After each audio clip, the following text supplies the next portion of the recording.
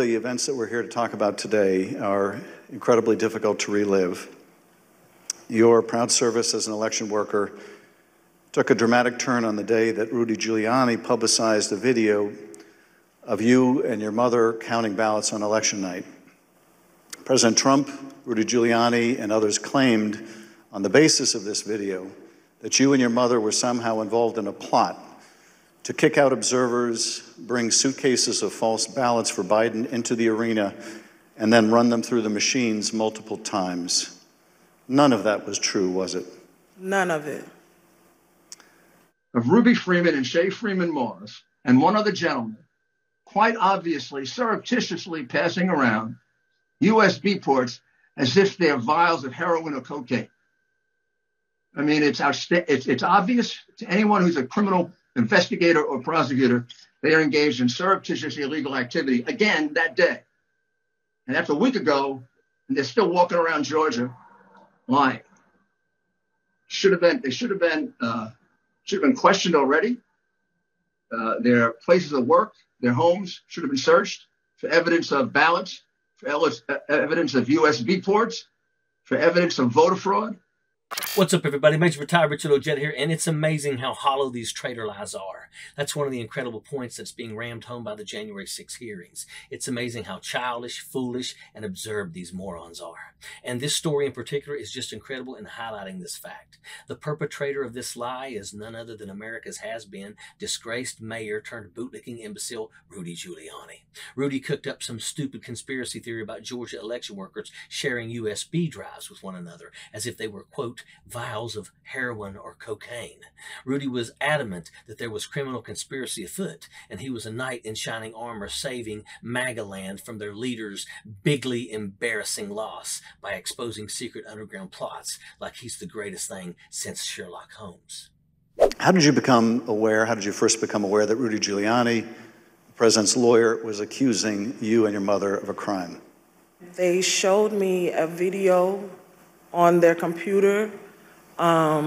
It was just like a very short clip of us working at State Farm, and it had someone on the video like talking over the video, just saying that we were doing things that we weren't supposed to do, just lying. Mr. Jones told me like they're attacking his Facebook, and I don't really use Facebook. I have one, so I went to the Facebook app, and I'm just kind of panicky at this point because this has never happened to me, and my mom is involved, and I'm like her only child.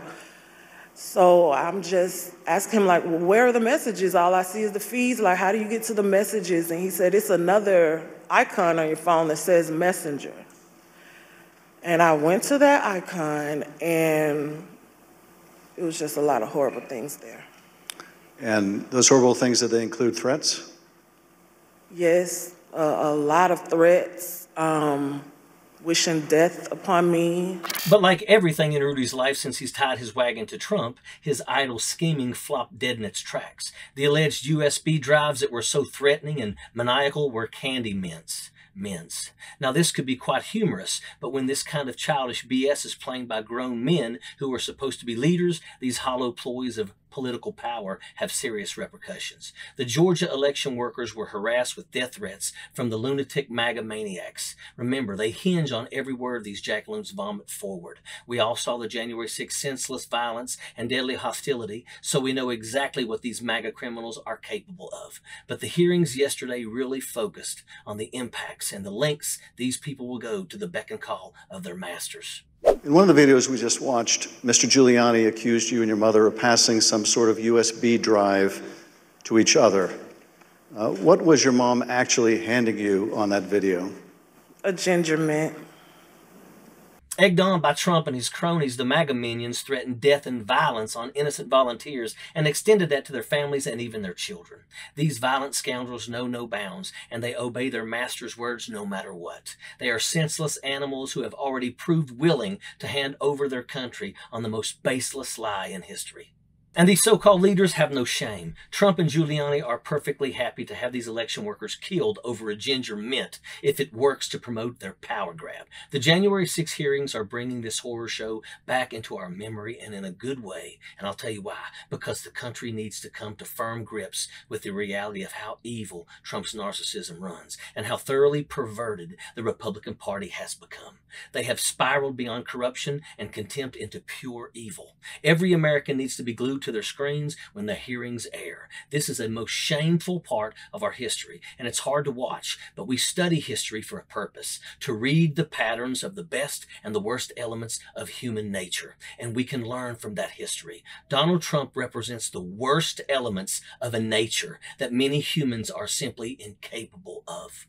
And that's the lesson to be learned here. Leadership. What does leadership mean? Because fascist authoritarianism isn't leadership, it's dictatorship. And Donald Trump, Rudy Giuliani, and the entire treason coalition is void of any semblance of leadership. They intend to pervert people to their own will, and they've done that with the captive MAGA crowd. They want to extend that to all of America, deleting this country in favor of their own kingship. Justice is the resolve we're looking for to come out of all this. And that means prosecution of the criminals that orchestrated this. And I say justice extends to the removal of every member of the treason caucus sitting in Congress who betrayed their oath and spit in the face of our nation. No such person should ever be endowed with public trust, period. Sappers clear the way, airborne all the way.